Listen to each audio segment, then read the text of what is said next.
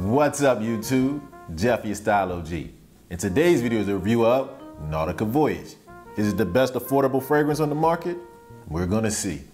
If you're new to the channel, we release a new video every day at 4 p.m. Eastern discussing men's lifestyle topics like style, grooming, and dating.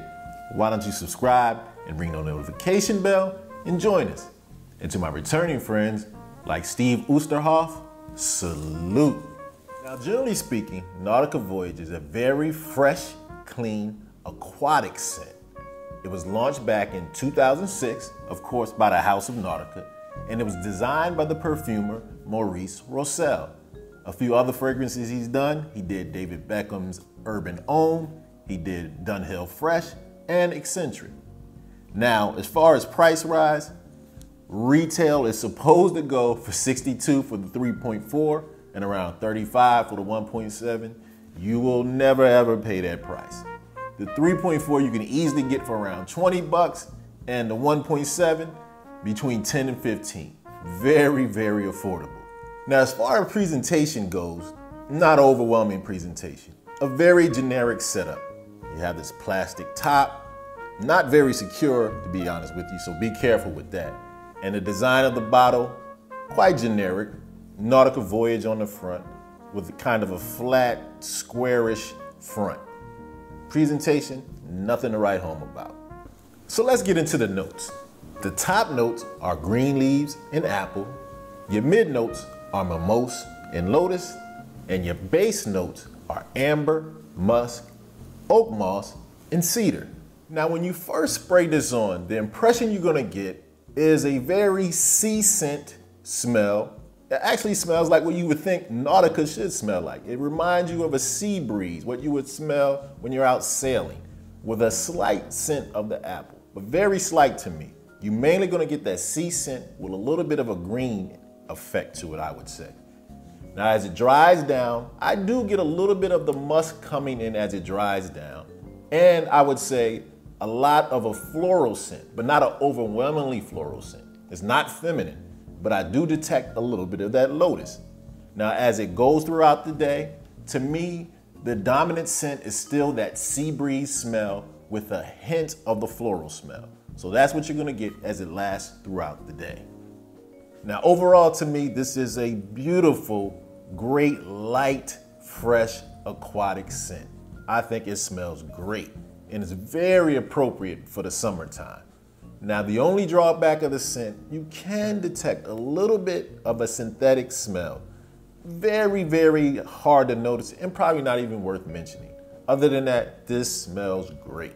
Now, as far as projection, I think it has average to moderate projection. And I think you can get away with a little bit more than your average amount of sprays. I'm a 1 to 2 spray guy. With Nautica Voyage, I think you can go 3 to 5. Now, as far as longevity, I give this high marks on longevity, especially in the aquatic category. Generally speaking, I find longevity to be lacking in most scents in this category. But for Nautica Voyage, I get easily 8 to 10 hours, which I think is fantastic for this type of scent. Now, as far as compliments go, this gets a lot of compliments. This is a very highly complimented cologne. So if you're looking for one that's not offensive, but does draw a lot of positive feedback, Nautica Voyage definitely works. Now, when should you wear Nautica Voyage? To me, this is mostly a summer scent. I don't find it to be year-round. You could because it's so light, but I think the warm months really bring this out. So I would push you towards this being a top-notch summer scent. Now, where and what occasions to wear it? I find it to be an everyday casual scent that you could wear for the office, for school. I don't think it's much of a standout powerhouse that I would wear it at night or on a date. But just about any other circumstances, this fits the bill. Who should wear it? I think this is an all-age, versatile scent. But if I had to hedge, I would say more toward a younger crowd. This is a scent I would introduce to someone who's just starting out, whether they're young or old. So like I said, I think it's good for all ages, but I would probably lean more towards a younger guy or a novice fragrance guy. Now, as far as overall rating goes, I give Nautica Voyage a 9.5. 10 for longevity, 10 for compliments, 10 for versatility. 10 for value. My only drawback, I think it's too good of a value. Hear me out. The problem is when you price a quality item this low, it comes across as cheap and people perceive the value as cheap.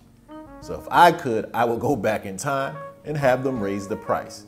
Other than that, to me, hands down, this is the best cheap fragrance on the market. Okay, so there you have it. The Style O.G review for Nautica Voyage. I got a link in the description if you want to grab a bottle. And do me a favor, let me know in the comment section your thoughts on this fragrance. As always, I hope you enjoyed the video. If so, hit that like button and make sure you ring the notification bell so you don't miss any of the videos we release every day at 4 p.m. Eastern, and I'll see you tomorrow.